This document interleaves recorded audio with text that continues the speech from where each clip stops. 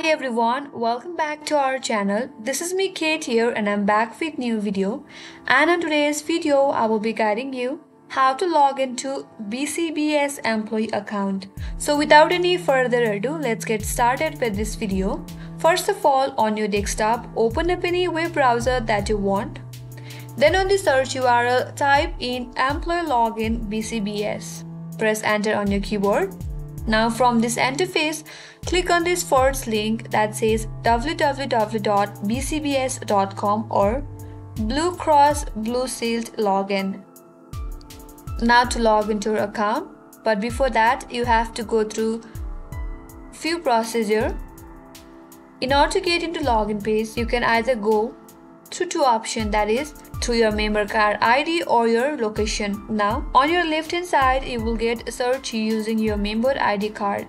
So on that text box that says 3-letter prefix, there you have to type in the first 3 characters of your ID number. So type in the first 3 characteristics of your ID number. Then on beside that text box you will get go button. Click on that go and you will be immediately redirected to your provider where you can access your BCBS login. Or if you don't have a card handy, then you can also go by your location. For that, you can enter your 5-digit zip code on the text box on your right hand side of this interface. Or you can also enter your home zip code. Then click on go button and then you will be immediately redirected to your BBC login page. Here I will go with the first 3 characteristics of ID number. After you're done typing, then click on go, and as you can see, you are directed to the official website of BCBS. Now head over to the upper right corner of this interface. There you will get a login or sign up button. Hover your mouse over there.